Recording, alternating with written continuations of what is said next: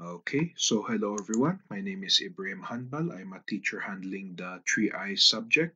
And in this video, we'll be going over UML diagrams, specifically the package diagram. So the package diagram is used to showcase the dependencies between different packages in a system. So it essentially shows us how different components work together as a group. So there are two main components of, or two main parts of the package diagram. We have the components and the packages.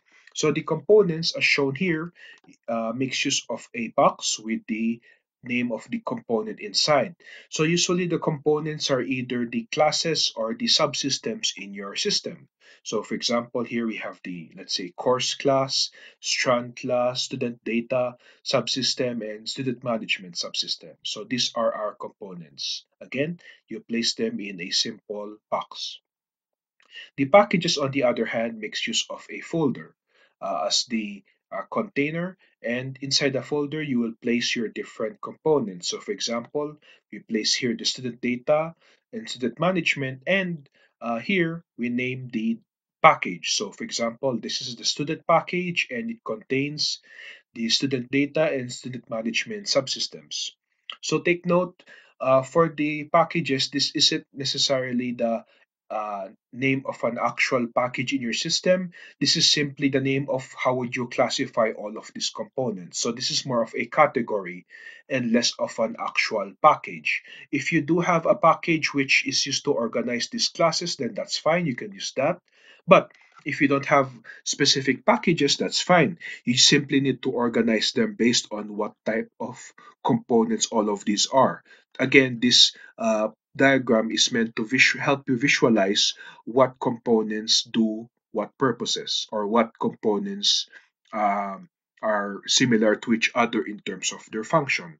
So let us create a simple package diagram based on this. So similar to the previous videos, specifically the class and sequence diagram, let's try to make a package diagram for an online module system.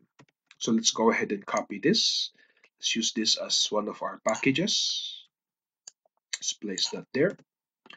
And then let us copy another package. Or let us add rather a third package. Let's put that there. Okay. And for this particular package, I will place 4 components instead of just 2. So let's just add some additional components. 1, 2, 3, and 4. Okay. So this is our 3 packages. So obviously we have the first one here, the student package. Let's since we have a student package, let's also add a teacher package. So we'll have here our teacher package, and similar to the student, we will have teacher data, and we will have another one or another component for teacher management. So teacher management. Let's decrease the font size of that. There we go. Okay. And for the last package, let us add the components of, or let us add the classes course and strand.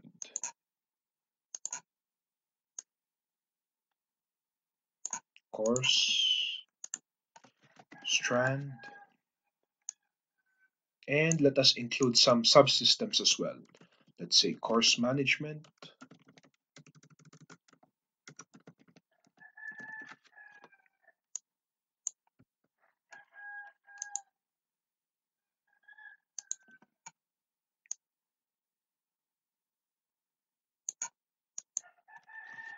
and strand management.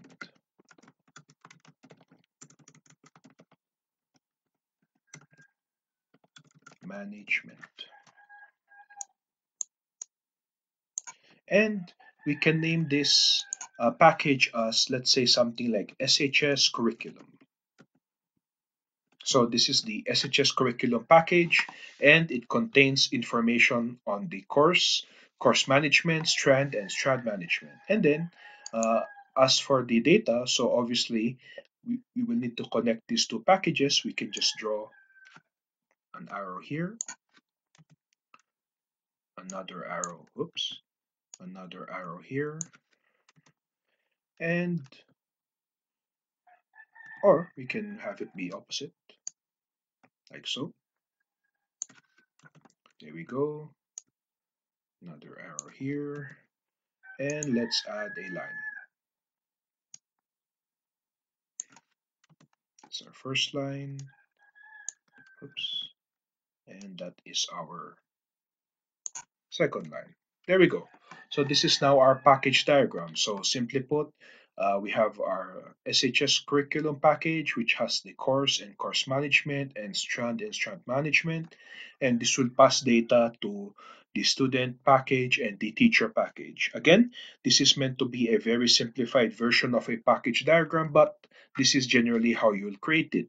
You will group all of your components into different packages, and you will draw lines or arrows which pinpoint which packages will send data to which package. So this, let's say the SHS curriculum package will send data to the teacher package, and will also send data to the student package, and so on. So that is the idea here with the package diagram. Okay, so thank you very much for watching, and have a good day.